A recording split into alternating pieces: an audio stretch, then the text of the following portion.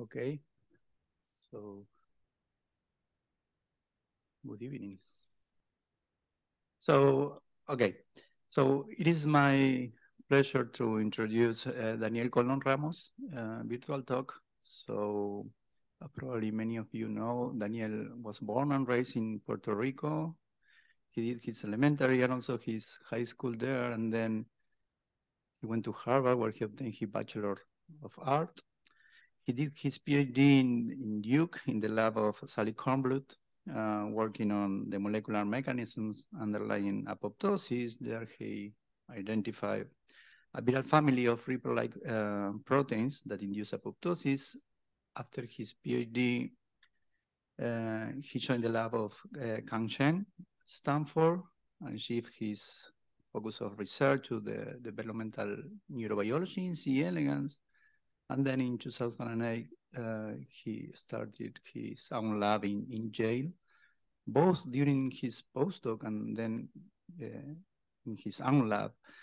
He had made seminal contribution to the understanding of how synapses are formed, how they are assembled, and how they change to modulate memory formation and also to change behavior in worms. So his discovery have been published in very high impact journals, and he has been recognized by several organizations like Howard Hughes and also the National Academy of Sciences.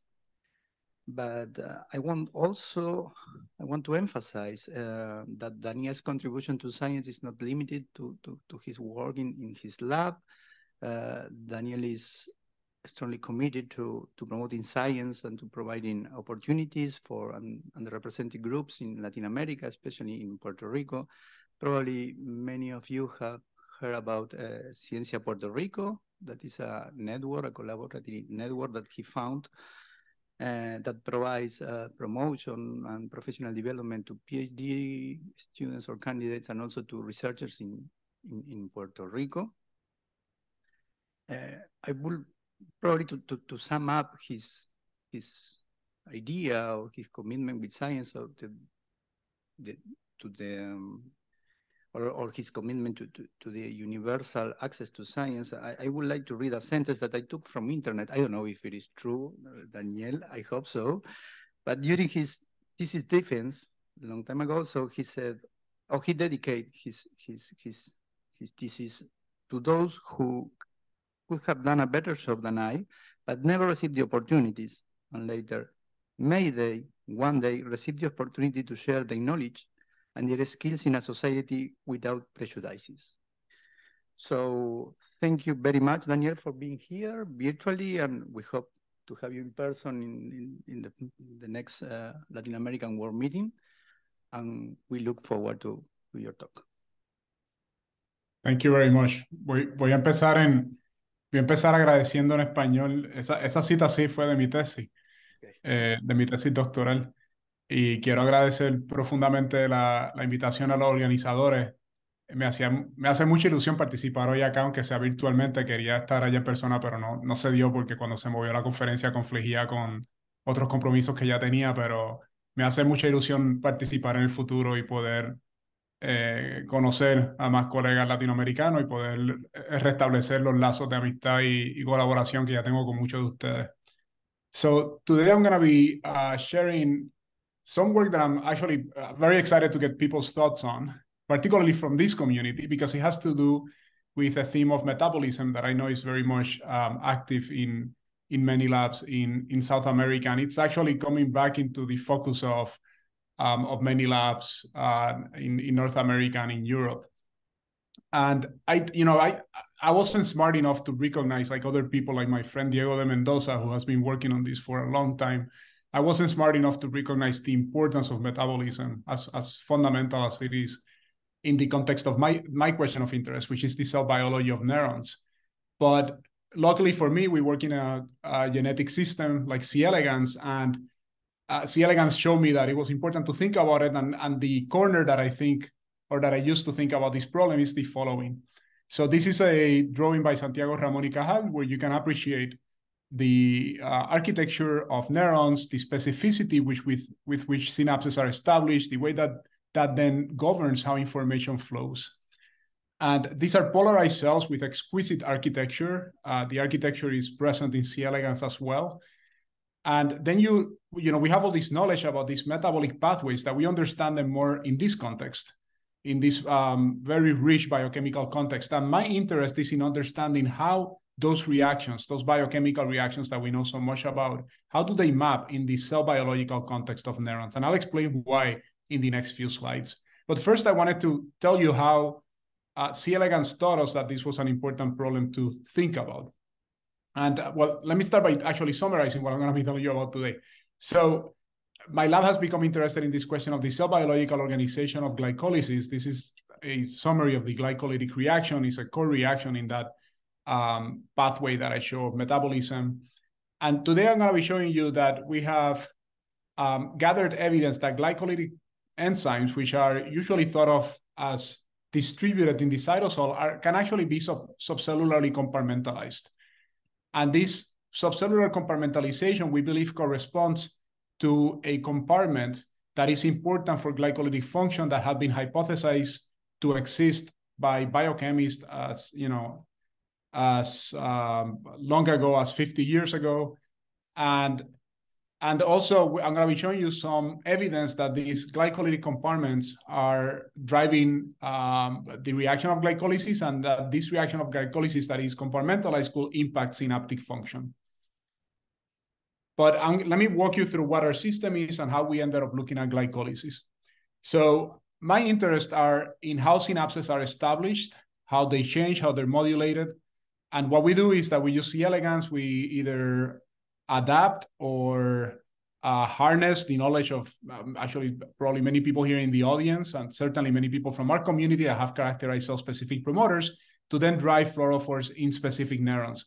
Here you're looking, for example, at one of our favorite neurons, not the only one that we work on, but one of our favorite ones, which is called AIY. Here's the cell body. It has a neurite that extends into the nerve ring. And the synaptic regions of AIY I have highlighted here with this dashed box. We know that the synapses are there because we have cell biological markers, but also because of the work that people like John White and more recently Mei Zhen, Aravi Samuels, and others that have been working on connectomes have done. And that work has revealed that the synaptic distribution is enriched in this area. And you have a synaptic rich region over here. You can see it here.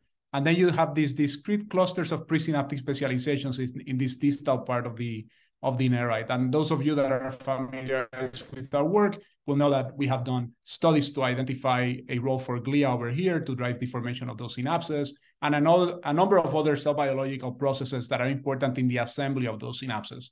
And the way that we do that work is that we do forward genetic screens. And we identify mutants that look like this. So here's a mutant in which, for example, instead of having those puncta that you can actually count, 1, 2, 3, 4, 5, 6, they're really hard to count here. And the reason they're hard to count is because that signal is now diffusely localized in either the membrane or the cytosol, but it's diffusely localized. We like this type of phenotype. The reason we like it is because normally we're looking, and in this screen we were looking for scaffolding molecules that are holding together this protein that we have labeled here RAP3. So RAP3 is a synaptic vesicle-associated protein. I drew a cartoon diagram of a synapse here. You can see these are my synaptic vesicles, and this is GFP tagged to them. And we're looking for scaffolding molecules that will be working in the background here that are holding these vesicles together, and that's why you get a cluster of vesicles as represented in the wild-type organism. When you get rid of those molecules, then you get a diffuse localization of that signal.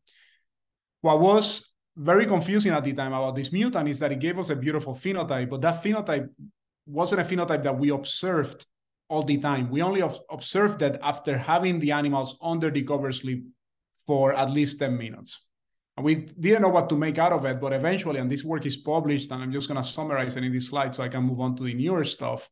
What we found was that when we mounted the animals, they started with this phenotype. Then after we had them underneath the cover slip, we were inducing energy stress. And the reason we're inducing energy stress is because, and we all do this when we put these animals under cover slips, we're creating hypoxic conditions. We actually show this if we make new slides in which we flow oxygen, or we make the slides oxygen permeable, we don't get these phenotypes. But when we induce energy stress through hypoxia, which inhibits oxidative phosphorylation in the mitochondria, then you start getting this phenotype in these mutants. You don't get it in wild-type animals, in these mutants. And it's a phenotype that emerges through time. You can see it here. So these are 3 of those synaptic vesicle clusters. And through time, as time goes on, you start getting a diffuse focalization. So what's going on here? What we found out was that normally the synaptic vesicle cycle, so these vesicles are actually in the synapses and they're cycling, they're fusing with the membrane, being recycled back in through endocytosis. And that cycle is being powered through energy and metabolites that are being produced through 2 main reactions. One of them is oxidative phosphorylation from the mitochondria. The other one is glycolysis. When we normally mount the animals underneath the cover slip, we're inducing transient hypoxia. So the mitochondria is gonna work less well, but we still have glycolysis. So that's why we don't see phenotypes. That's actually why we can mount animals underneath the cover slip. Otherwise, we will all have to look for other type of screens here for synaptic vesicles. But the screens work, and the reason you can mount them is because glycolysis still sustains the cycle. But in these mutants, glycolysis is affected. So now you have a double whammy. You have glycolysis affected, and you make them transiently hypoxic, so they're sensitized because glycolysis is affected. And then instead of this vesicle cycling, you run out of energy transiently, and that inhibits synaptic vesicle endocytosis, which is the most energy vulnerable step of this cycle. And that GFP gets stuck in the plasma membrane, and that's why you get that diffuse localization. And if you're confused about this, or if you want to learn more about it, I encourage you to look at this publication, but I'm going to start talking more specifically about another part of the project. But this is the foundation of why we started looking at glycolysis, because glycolysis is actually important for synaptic function. So the lessons that we learned from those early studies were that endocytosis specifically was an energy vulnerable step that was particularly affected as synapses when there were defects in glycolysis and when there was energy stress due to transient hypoxia. Other glycolytic proteins also affect endocytosis. The mutant that we actually identified was a mutant for phosphofructokinase 1, but the reason I'm not talking about its identity is because any lesion in glycolytic proteins that are expressed in neurons will give you a similar phenotype. We showed in the paper that there were functional consequences. We did collaborative studies with Eric Jorgensen where we measured the electrophysiology and behavior, and essentially these animals are exhausted. So they are normal for a little bit, and then if they have to do repeated exercise like swimming, for example, they get exhausted. But the take-home message, the most important part, is that glycolysis is important for synaptic function, particularly during energy stress, particularly during mitochondrial dysfunction. And these findings that we had that I'm summarizing here were consistent with other studies that were being published around the same time, particularly from Tim Ryan's lab, where he had actually demonstrated similarly, but before us, that the most energy vulnerable step of the synaptic vesicle cycle was synaptic vesicle endocytosis. But let me tell you when this project really caught my imagination. So out of practice in my lab, because we're cell biologists, when we identify new genes, we look at where they get expressed, where they're acting, and also where they are localizing. And when we label glycolytic proteins, I wasn't expecting much because you open a textbook of metabolism and the common knowledge of where glycolysis is that it's in the cytosol. And at that, it's kind of distributed.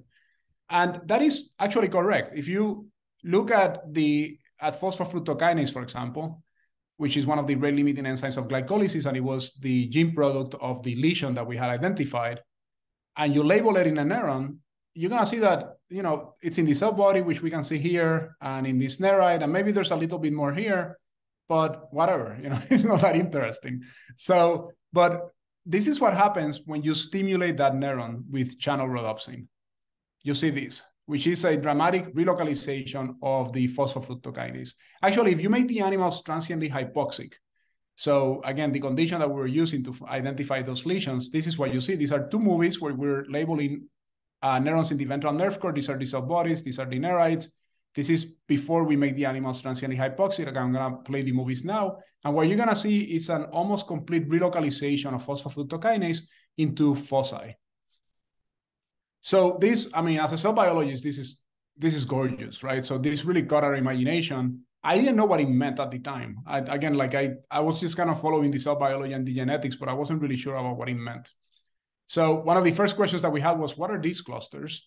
So, a good hypothesis is that there's stress granules or something like that. So stress granules are foci that form due to stressful conditions.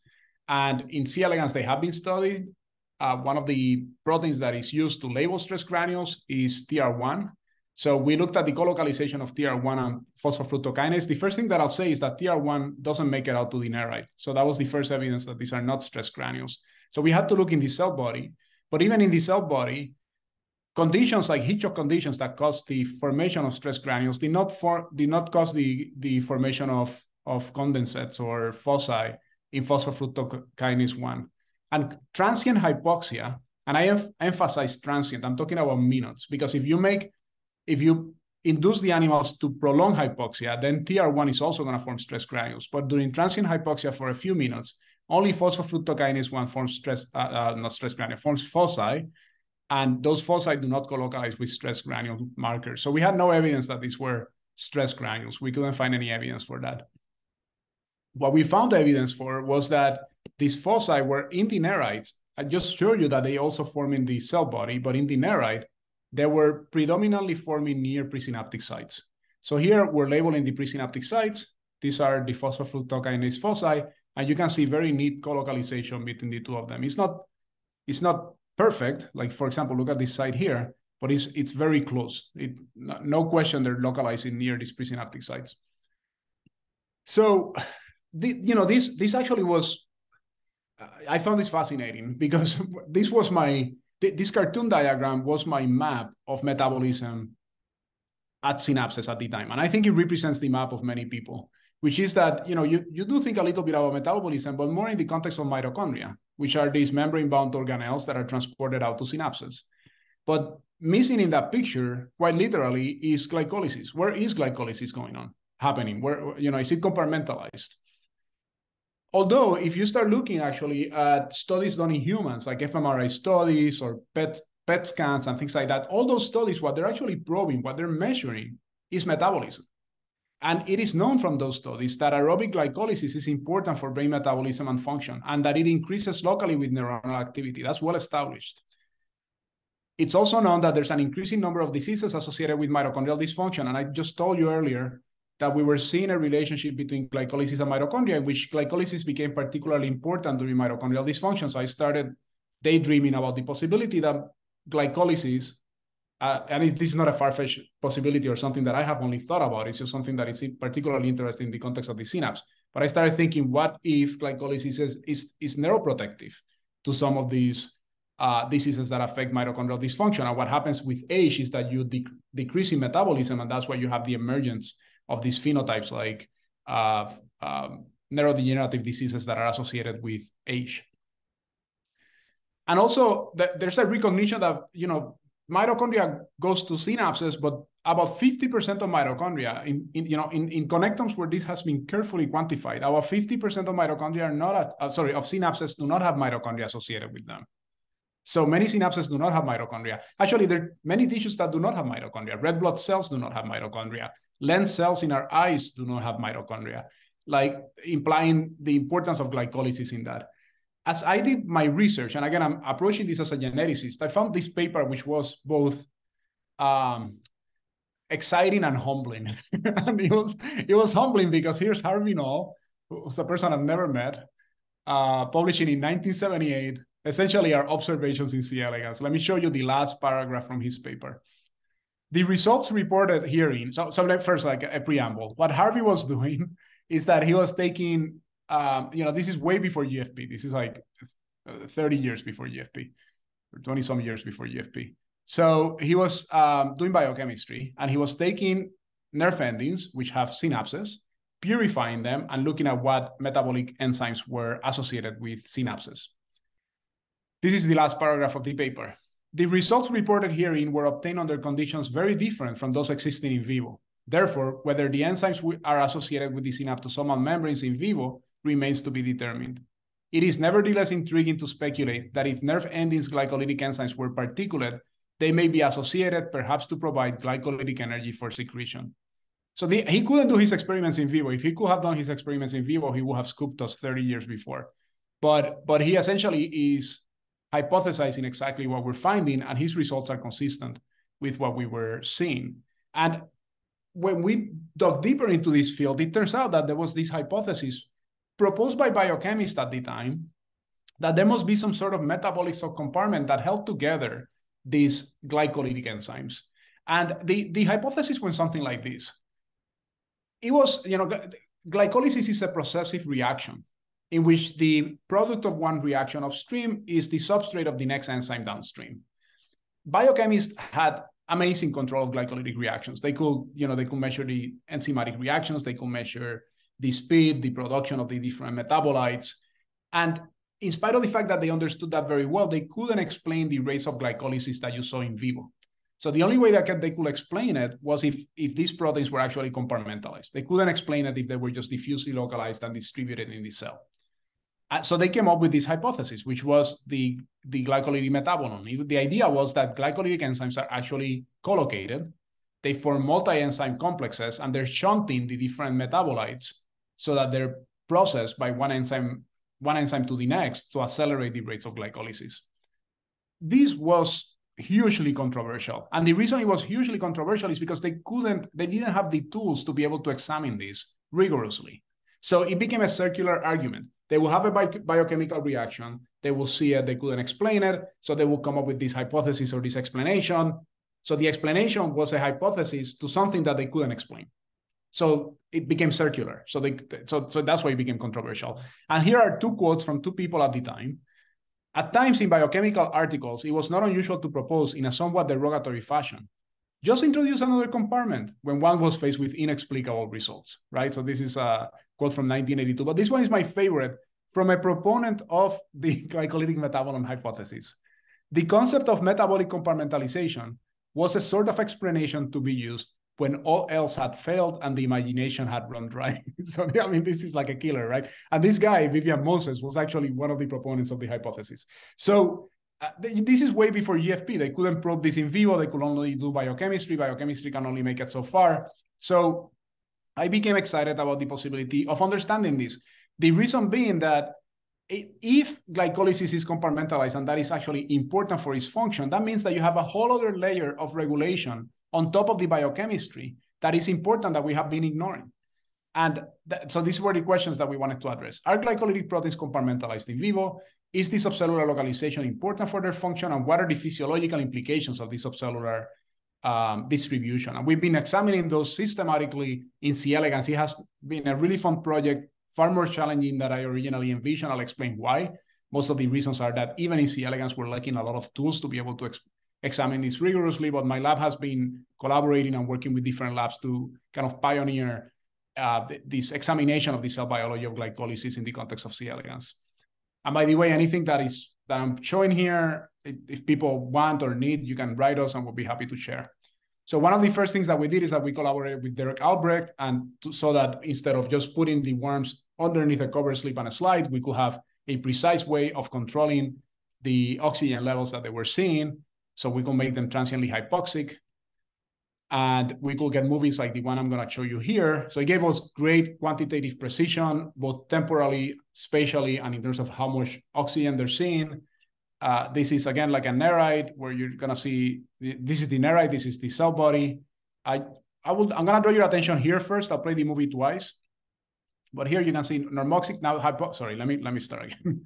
So the white circle in the right-hand corner over here is going to represent hypoxic conditions. And there are going to be 2 cycles of transient hypoxia, normoxia, transient hypoxia, normoxia. So we start normoxic and now hypoxic. And then let's see what happens. There's a condensate forming. Then normoxic, it goes away. Then transient hypoxia, again, second round, it forms in the same place. Normoxia goes away. We made a lot of these movies. I like to show this one because it's the one that the students have sent me, but we have made a lot of these movies like this. So you can look anywhere in the nerite. You can look here if you want, where it looks like there's some structures already. And what you're going to see is that under hypoxia, these things are going to become more tight, more condensed. There they are, more spherical. And then normoxia, they're going to relax. And then hypoxia, more tight. And then normoxia, they're going to relax. Okay, so I just want to emphasize 2 things. One of them is that they form at specific times upon these conditions of energy stress. The other one is they're forming in the same places. And we believe those places correspond to synapses. We've seen this for other glycolytic proteins such as aldolase and GPD3. So this type of movies gave us an opportunity to understand what are the features of a phosphofructokinase that cause it to form these foci, these condensates. And around that time, Tony Hyman had published an article where he showed that ATP actually dissolved condensates. It acted like a hydrotrope.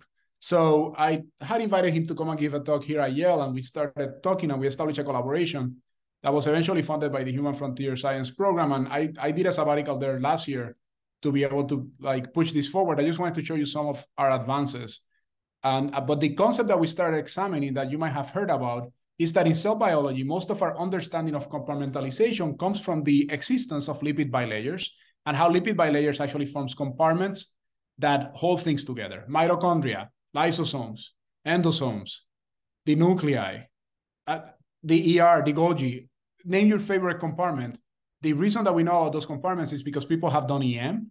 Lipids staying well with EM, so they have been able to identify those compartments through EM, which is kind of the foundation of cell biology.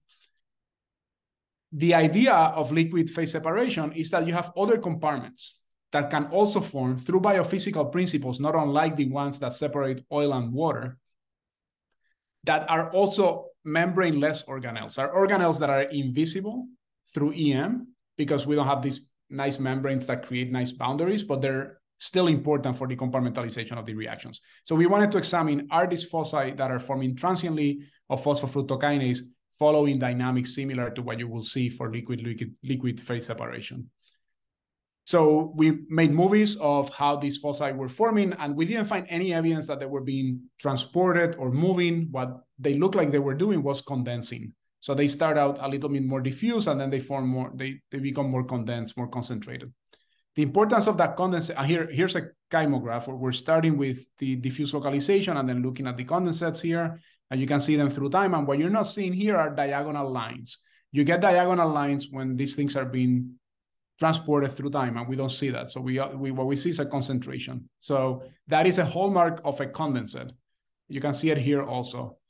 The importance of the condensate is that these condensates form through this liquid-liquid type of phase separation. And to examine the liquid-like properties, we did these biophysical experiments in which we will partially bleach the condensate. If it's a solid, what will happen is you partially bleach it like this, and it will stay like in that way. But if it's a liquid, this is a compartment, and what's going to happen is here is going to decrease, and over here where you bleached it is going to increase because it's going to be moving within the compartment, and that's exactly what we see. You can quantify this. This is the quantification, and you can quantify you can even do something like quantifying viscosity, for example, under normoxia and hypoxia. This was a lot of fun. There are a number of assumptions when you do these physical quantifications in vivo, but this is consistent with changes in molecular dynamics during condensation. So what is causing the formation of these condensates? And again, some of this work is published, so I'm kind of going a little fast through it and not showing you all the evidence, for example, that we generated to show that these are that these are phase separating following features consistent with liquid phase separation. But we published this paper in Journal of Biophysics for those of you that are interested. But I did want to emphasize this one point, which is that one of the fascinating things about glycolytic proteins, or one of the things that I find fascinating, is that almost all of the proteins in the reaction, they don't work in isolation. They actually form dimers or tetramers or higher order structures. PFK, for example, is a dimer of dimers. So it forms a tetramer, but it's actually the structure itself is a dimer. So it's a tetramer formed by a composition of dimers. And this has been very well characterized, how it happens. Is thought to be the active state of PFK, and it requires this interaction between these amino acids. So we wanted to understand, is condensate formation dependent on the formation of these tetramers? And when we made this mutation, we could still express the protein, it's still stable in vivo, but we don't see the formation of the condensate. So the formation of the tetramer is necessary. The importance of that is when you look at these old biochemical papers, it turns out that PFK forms tetramers, and that's how we conceptualize it today, because tetramer was the smallest unit that the biochemist purified that was fully active. but it also forms higher order oligomers that are equally active. It forms octomers, it forms 16 mers, it forms 32 mers. So it's forming these higher order oligomers, which we believe depend on the formation of the tetramer, and we believe underpin the formation of these condensates. We went on to hypothesize that this association of PFK with itself was important, and if we could reconstitute it, we could drive the formation of condensates. So we used this system called Cry2, which is a self-association domain. We fused it with PFK. We made it into 2 different colors. And what we observed was that PFK that we had labeled with M-Sherry and put this Cry2 domain into, it will form these condensates.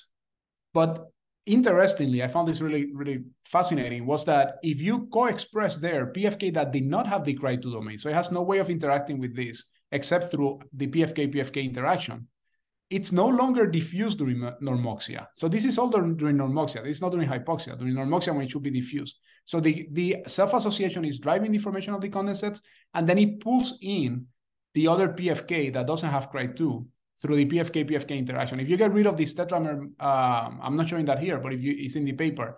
If you get rid of this tetramer interaction motif, then it doesn't get drawn into these condensates. But not only is, and these things are functional and they rescue the phenotypes in the synapse, but not only is it drawing in the PFK, actually you can look at other glycolytic proteins such as aldolase, and you find that when you have this motif of Cry2 and it drives the condensates of PFK, the condensates of PFK will then drive the condensation of other glycolytic proteins such as aldolase. So this is actually in this paper. So we believe that what's happening here is that PFK forms higher order oligomers through the ability to form tetramers that are important for the formation of those condensates, and that drives a feed-forward reaction that then results in the formation of these condensates.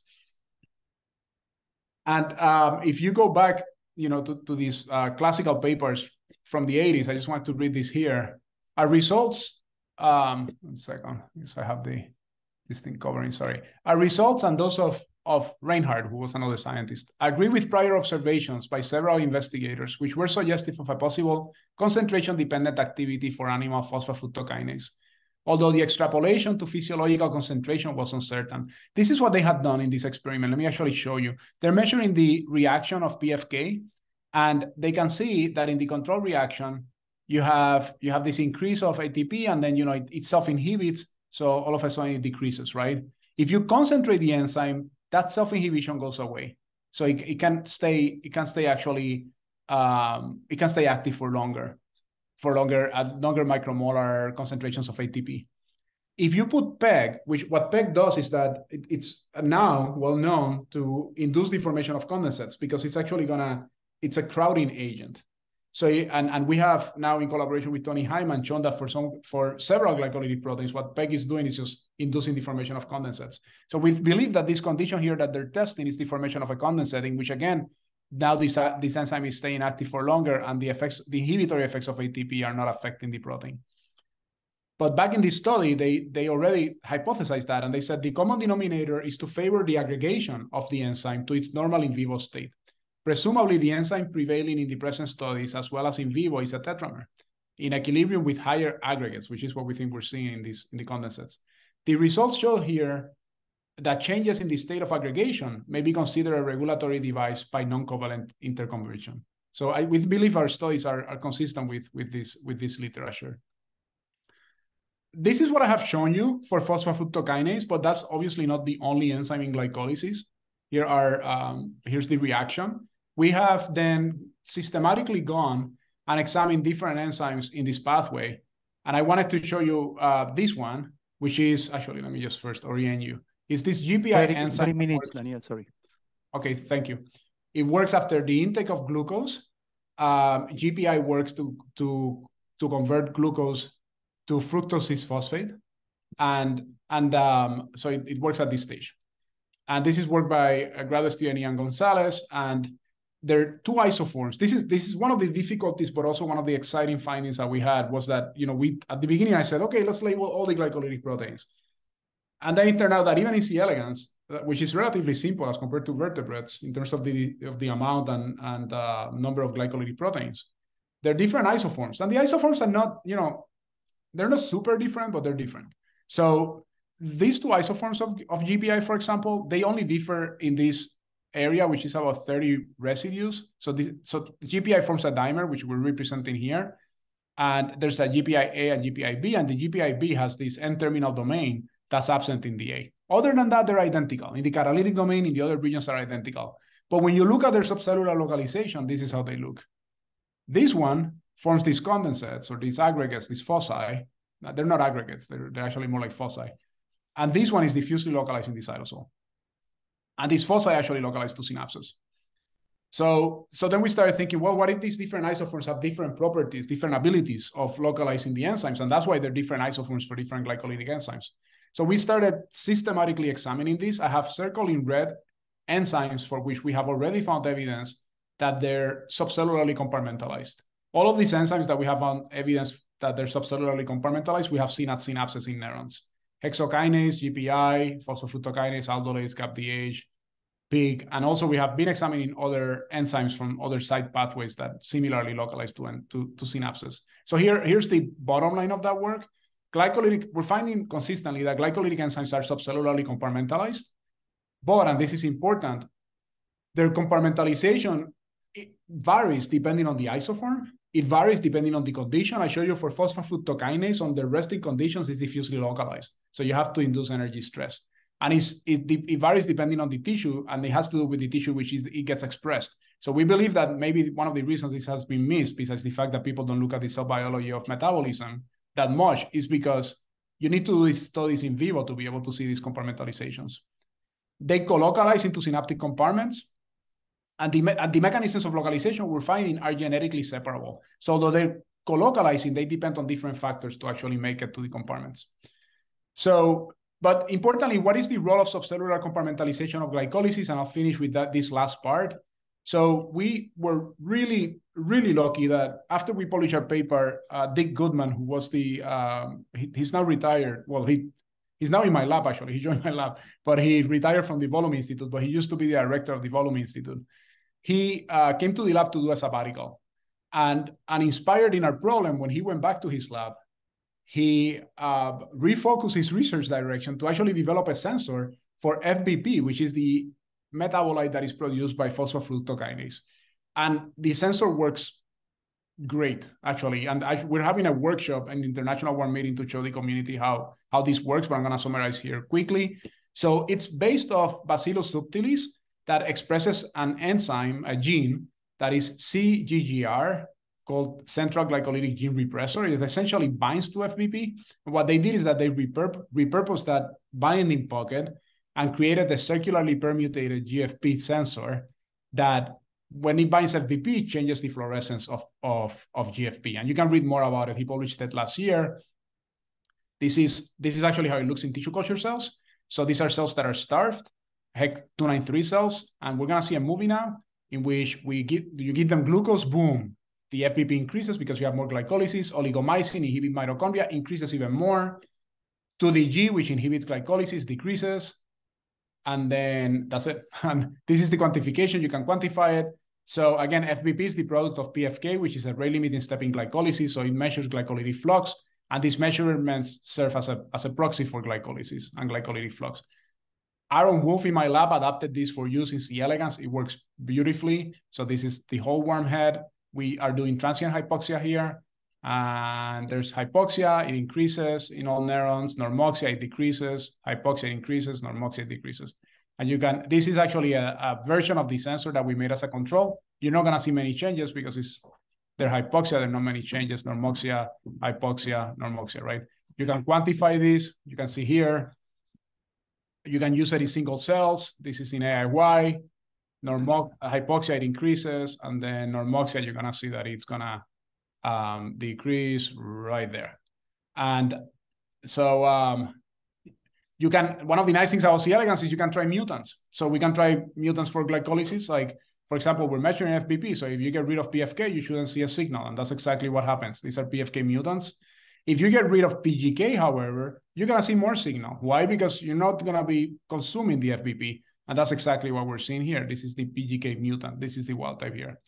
And we can look at these genotypes in the context of inducing hypoxia or stimulating the neurons, which Aaron has started to do. So this is the final 2 slides. Do the glycolytic protein localization affect glycolysis? These are early days for this question, but we have some exciting data. This is all preliminary, but I wanted to share it with you from Ian Gonzalez. So I told you that these 2 different isoforms show different localization. So how do they look when you actually get rid of the gene and you rescue with these different isoforms? So this is what he's doing here. So this is the wild type. You induce hypoxia, but you have an increase in glycolysis. When you have GPI mutant, which is this red line here, you don't get any signal because this is upstream of the production of FBP. But when you put this version that actually is the one that's localized into synapses, this is what you see, this black line here, suggesting high glycolytic levels all the time. We believe that this version it represents an overactive glycolysis state, and we don't know how it's being regulated yet, but the result is pretty clear. So we're excited to understand how the cell biology of this enzyme, which is the localization to the synapses, actually relates to this production of FBP that we're seeing. This is a summary of that. So yeah, I'm just gonna skip over that. And so last slide. So our hypothesis is that these fundamental metabolic pathways, such as glycolysis, are spatiotemporally regulated in living cells, and that underpin processes such as synaptic function and plasticity. And in our cartoon diagrams and in our minds, the mitochondria is very much in focus, but we know far less about where glycolysis is happening. And if this is actually true, then, and we're finding evidence that it is, then that means there's a whole level of regulation at a cell biological level of metabolism, which is fundamental for cell function that we don't understand. There's an increasing number of diseases associated with mitochondrial dysfunction. We believe glycolysis will then be neuroprotective, and it's important to understand it. As I mentioned before, aerobic glycolysis is important for brain metabolism. We believe glycolysis is foreshadowing and serving the plasticity needs of synapses. And many synapses do not have mitochondria, and we believe that they're being powered by mechanisms like the one that I showed you today. So it has to do, the thing that we're really interested on now is the cell biology of glycolysis in neuroenergetics. So that is my talk today. Quiero agradecer nuevamente a los organizadores por esta oportunidad. Este es el laboratorio que hizo el trabajo. Aquí está Andrea, que creo que es una de las coorganizadoras. Las personas que trabajaron en este proyecto fueron Ian González, Aaron Wolf, Snucha Ravikumar y Milind Singh. Y estos son nuestros colaboradores y las personas que nos permiten hacer trabajo. Muchísimas gracias.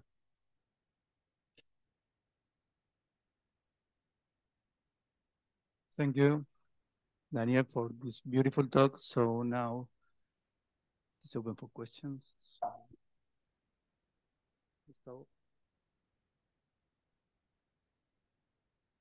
Thank you very much, Daniel, for wonderful talk. I just have a couple of short questions. One is the condition of hypoxia that you use, 0.5% of oxygen, 1%. The other question is what happens if hypoxia is persist a little bit? What happened with this non-lipidic compartment of glycolytic metabolism? Yeah. So the first question, what are the conditions of hypoxia that we use? I call it hypoxia because when we did these experiments, we calibrated the instrument and we saw the same conditions if we went up to like, I think, I'm trying to remember now, I think it was like up to 5% oxygen. We will still see the same dynamics. Out of really laziness on our part, we usually induce anoxia. And the reason is because it's really easy to just flow nitrogen through for short periods of time. But if we do it, when we did mix it with oxygen, then we haven't mixed it with oxygen. I say laziness, but in reality, we don't mix it with oxygen because we haven't ordered the tanks that have the oxygen in it. And then we didn't want to do it kind of ad hoc because then that would be another variable. So we just use nitrogen and that makes them transiently anoxic. But when we did do it for the paper, we saw the same thing. So I don't think it will vary. So that's the answer to the first question. The second question, if you induce hypoxia for prolonged periods of time, these things become solid. They become gel-like. So we did FRAP analysis on them. and their ability to recover, the PFK condensates, their ability to recover is far diminished. They become far more viscous. And that's something that has been observed also for other condensates that are either induced for prolonged periods of time or are in toxic form. So we believe that this eventually the biophysical properties of the condensates change. Their ability also to rescue or to sustain, like I show you, glycolysis is sufficient to sustain under those conditions the synaptic vesicle cycle per our phenotypes that we're observing of the localization of the synaptic vesicles. Their ability to do that decreases if you hold hypoxia for prolonged periods of time. So these things are not allowing the animal to continue with the synaptic vesicle cycle past like half an hour, 40 minutes. Thank you very much. One question related to that is of the transient hypoxia is whether LDH, lactate dehydrogenase, also is in the metabolome, because you need NADH to recycle glycolysis. So I wonder whether it's also in this metabolome. So I didn't have time to talk about Snucha Ravikumar's work, but it's precisely that. So LDH also affects this process. And you're absolutely, your intuition is completely correct. We believe it's NADH. We haven't measured NADH. She has been arguing that it's NADH. She has evidence through genetics that it's NADH. She'll be very excited to hear that you thought so, because that's what she has been lobbying for. But she has beautiful genetic evidence that is consistent with the hypothesis that you're proposing. Another study that I didn't have time to share that has a little bit to do, that you remind me of when you're asking this question about LDH, is that we have evidence that these condensates that are forming in neurons are also responding to the metabolic state of the hypodermal cell. So we believe there's a communication kind of reminiscent of the lactate shunt that has been shown between glia and neurons, that in C. elegans is happening between the hypodermal cell that is somehow communicating with the neuron to induce the formation of these condensates that we believe foreshadow the metabolic needs that are going to happen under energy stress for the animal. Another question? Go ahead. Hey, Daniel, this is Piali. Nice to see you in silico. How does this process ensure the presence of every enzyme in the cascade and the correct stoichiometric ratio in these individual foci? So first, we haven't shown that I would be more conservative, because we have seen that these enzymes are co-localizing, but we haven't shown that every enzyme is there. Like, we have probably gone through 2/3 of them. It has been harder than I thought because of the different isoforms and the different versions, and we have very little understanding. Now with Sengen, we have much better understanding, but before Sengen, we have very little understanding of what enzyme was where. So we're characterizing that now, seeing if the mutants give us phenotype in the neurons, if we can rescue it in the neurons. So we don't know that yet.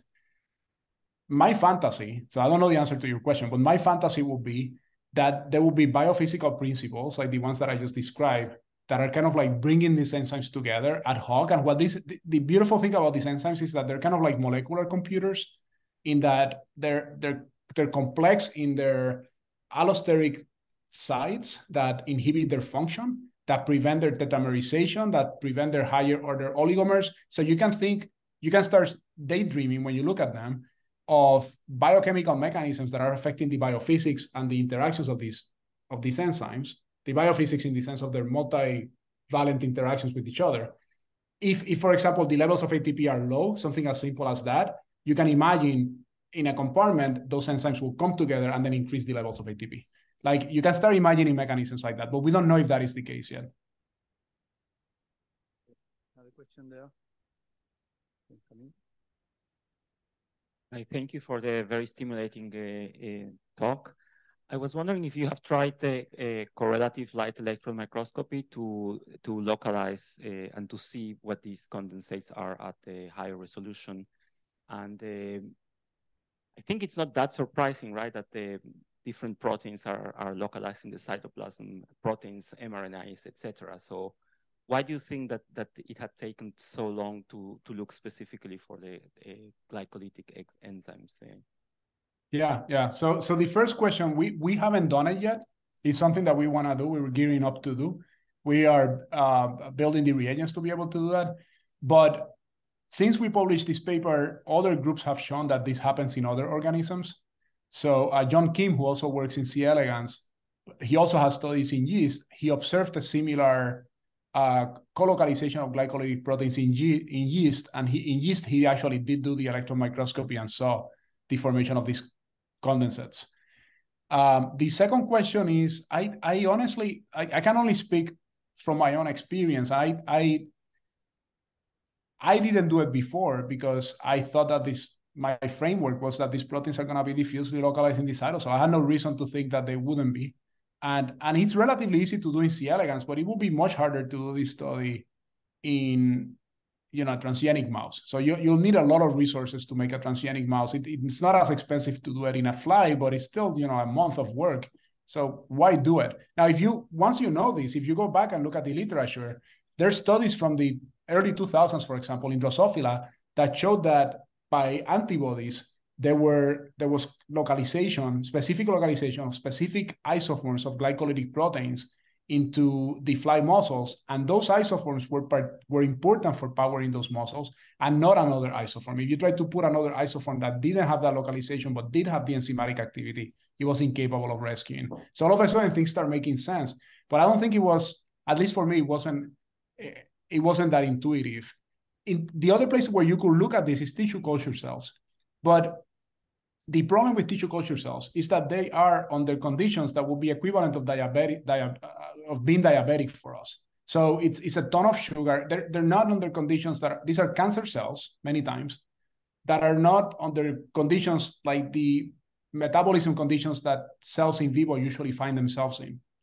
So I don't think that looking at the localization of these proteins in that context will tell you what's happening in a normal context. Okay, thank you so much, Daniel, for your talk and for being here. Thank you. Okay, so we have a poster session now. We are a little bit late, so we can go there. Gracias, Daniel.